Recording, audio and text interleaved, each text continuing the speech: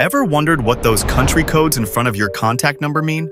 And why only a few countries get VIP single-digit codes, while the rest are stuck with longer ones? These are the numerical prefixes added to a phone number when calling someone in another country and are simply called as international dialing code, and each country has assigned a unique country code. Only 4 countries have a golden code, +1 for the US and Canada, and +7 for Russia and Kazakhstan, though soon it'll likely be just Russia. But then what happened to other VIP codes like +2, +3, +4, and so on?